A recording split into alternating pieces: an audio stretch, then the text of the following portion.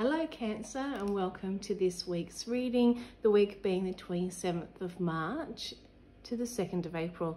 This is for the Cancer Sun, Moon and Rising. It is for the collective for this sign, so please do, take what resonates and leave behind what doesn't. And I hope that you have a good week. So let's see what we have for the cards.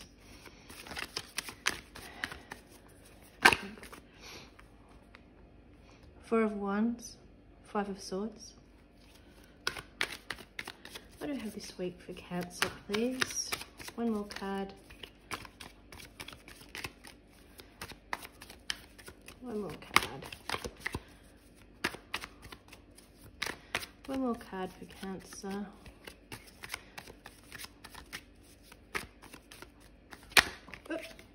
Okay, we have the Two of Swords. We've got the bonus card of the Ace of Pentacles with the King of Cups. All right. There's this feeling that there is this stability that you have and you know that you're grateful for it. But there's also some worries that's coming out of that too. I feel like there may be some issues if you're in a partnership with your partner, and that's around finances, a lot of it. You're feeling secure, but maybe one of you, or your partner, or maybe it's the other way around, is feeling insecure, and I think it's because of this current financial climate. You're feeling like there are decisions to be made, and decisions that you don't actually want to enact on or move forward with because it's kind of that last resort. But these cards are showing that you need to have faith, because there are new opportunities that may be coming through, or different solutions coming through that will help you, so you don't actually have to feel like you're defeated or you have to give up too much to be able to survive. And that includes security. So you take great care in knowing that you have that security, you have that base. You're feeling like everything's set up in a way that you want to move forward, but you also feel like there are things outside of your control that are forcing your hand. And this may be causing some conflict in relationship that you have. And if you're not in a relationship and you are single, potentially it might be you having a roommate or something like that. There could be that conflict from that perspective. If you're living alone, it could be your own inner conflict as well. So take what resonates from that perspective, but I feel like a lot of it has to do with being grateful for what you have, enjoying the life that you have, but knowing that your hand's being forced to make decisions or changes, not necessarily what you want to make, but definitely in a way that will disrupt or change what you are used to, what you're grateful for, what you have, what you like. And as I said, I think that there are opportunities that are going to be presented to you that may give you kind of like a reprieve, or some kind of different avenue that you can go down, so you can keep that that stability that you have and that you want to keep embracing. I just want to use the Blooming Cat Tarot here. I do want to show you this card because we are under the Aries sign. If you're reading this as your sun or moon, you may be an Aries sun sign, but we are within the Aries zodiac sign, which is the first zodiac sign of the astrological zodiac year. So I'll let you take all that in.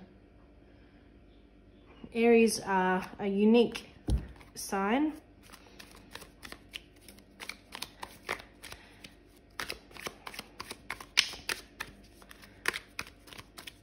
They're very driven people. So you might find that during this Aries sign to mid third week of April that you may feel like you're picking up some drive and energy in getting results. So we've got the Four of Cups. So again, the Four. We have the Emperor. We have the Wheel of Fortune. So yeah, definitely some change that's going to be coming through. A Knight of Pentacles as well.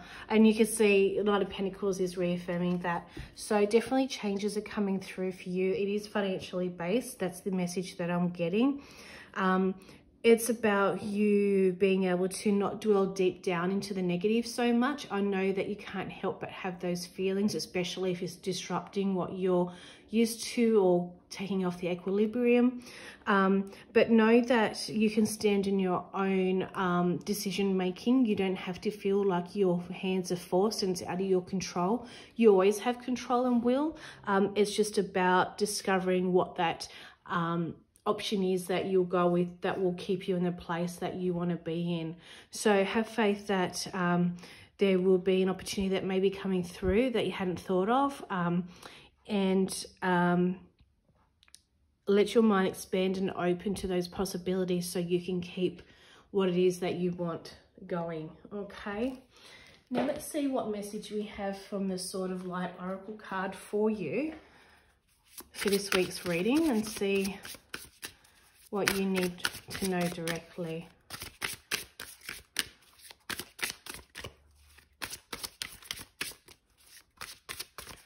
What do we have this week for Cancer?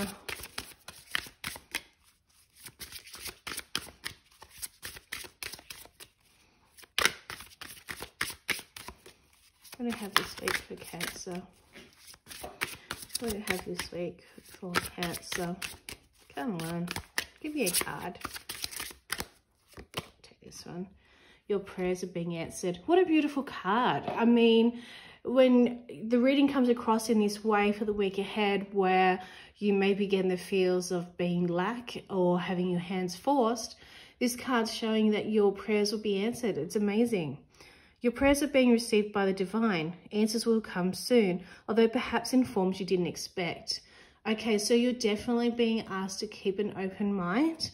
And as I said, there may be an option that will come through you hadn't thought of, or someone would help reach out a hand to you as well, to help give you that answer that you need to be able to keep, you know, thriving, being positive, and keep that feeling of stability that you may crave. But it's also saying, you know, if it's coming in a way or giving you a way that you don't expect, be open to that. Be open to receiving at all times. Okay, so self-love. Let me see.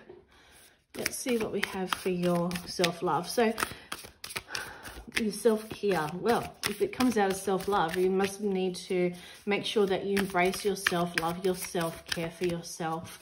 Okay, when we have love, it's a real base for everything in life. When we do things for ourselves for love, when we do things for others from a place of love, the universe is, it's, you know, spirit guides, angels, whoever you reach out to, they're aware of this. And love forms such a base for being able to attract and manifest and receive.